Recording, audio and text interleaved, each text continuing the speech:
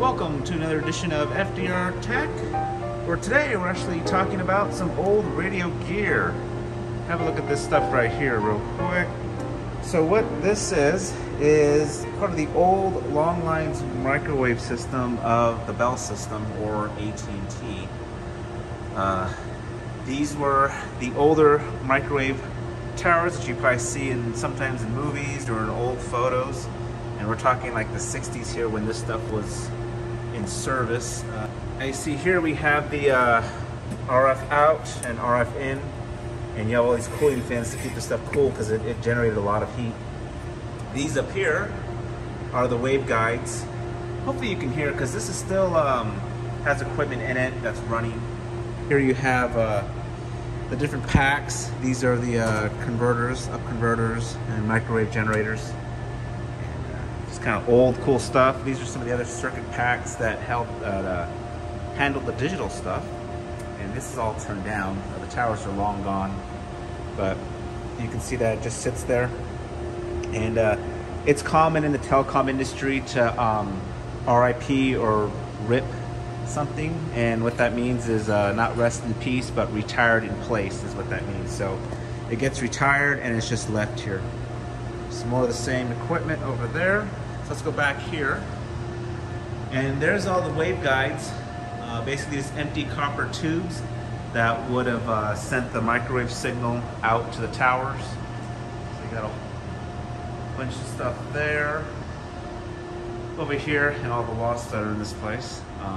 This is the air pressure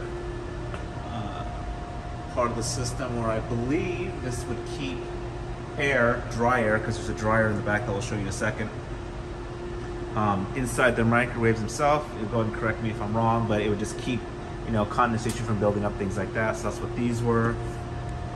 Here's the transmitters, I believe, themselves. So these are the ones that actually generated, I believe, the microwave, the power needed. Again, it's really old, so I'm not really sure if that's what these were doing, but they're still here at one of my sites that I have. And I think in some of these, it's FT radio spare. There's some just old radio spare equipment. Wiring, other circuitry, relays, transformers, books. Old GE, what was it? Silicon dielectric compound. This place is a museum, much like every telephone office in the country that's fairly old. They're all museums. Here's some test equipment. This would actually generate, I believe, signals so you can test and see. This would be an old oscilloscope type.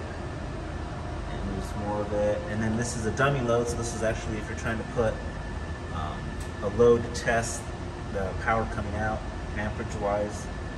That's what you use here.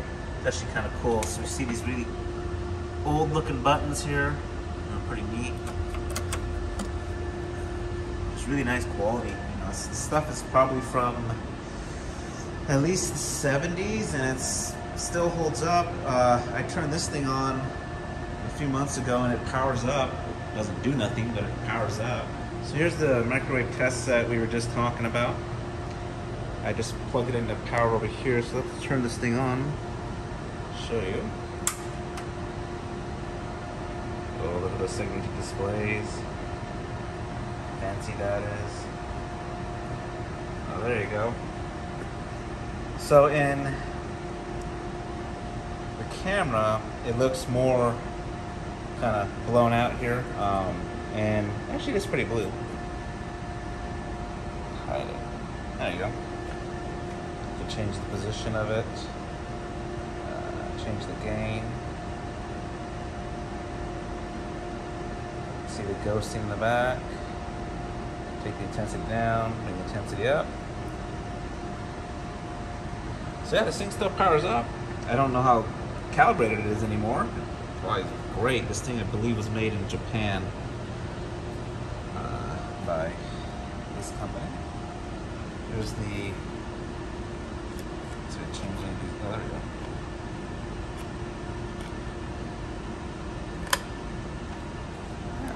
So everything still works. Pretty cool. Alright, thought you'd like to see that. in action there. I believe this is more, what is this? This is just books and wiring for this place. And then, let's see, this is more radio gear stuff. So there's one of the couplers, more circuit packs, old battery, gauges. Oh, there's a pump. Those are actually kind of useful. Oh, some old Folgers coffee.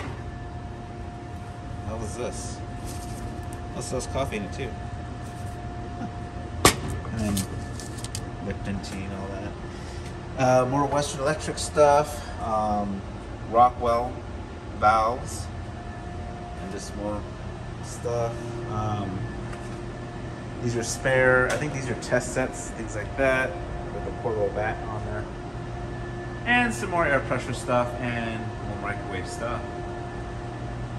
Let's go ahead and show you the air dryer.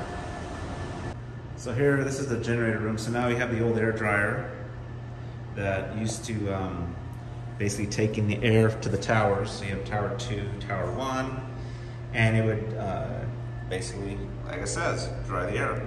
So I believe the Waveguides would be nice and dry, low humidity, so it doesn't build condensation there. That's the various piping, and that I believe led out to the towers. But all this stuff obviously is long gone, turned down, not in use. And then the original generator in this building was this big boy right here.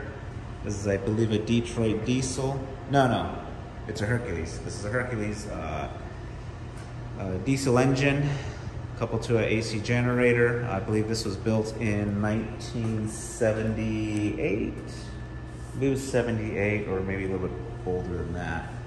Yeah, that's the big generator that used to run this plant. It still does run and work.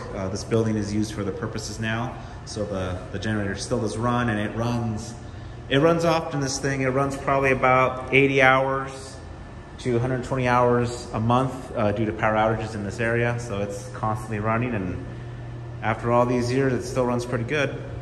I'll go ahead and take you out back and show you where the towers used to be. And here out back, we don't actually have a combination for this anymore. I believe our real estate people probably do. But here's the old tower pads. These are where the legs of the tower sat. So there's 4, right? Yeah, there's 4. And then if you can see right back there, those waveguides that we were talking about, that's where they would come through, and they would connect to the waveguides for the tower, and then go way up there and feed everything for the microwaves. So, like I said, this technology is no longer in use. It's been replaced by fiber. For this long haul type stuff. This was part of the original long line system. And there's actually great websites. Longlines.net is a good site if you want to see everything about the old carrier systems, the L carrier, which was coax. So what would happen is this microwave came first, and then I believe the coax took over after that. And then after coax started kind of going away, in the 80s, fiber optics took over, and now it's all fiber for this stuff. But that is a quick look. Haven't done a video in a long time, at least a long one for you guys, so I thought you'd get a interesting kick out of this. But hey, let me know if you liked it, and if you have any information about, microwave technology that you'd like to share, go ahead and do that. So for FDR Retro Tech and Gaming, thank you for watching. Have a great day.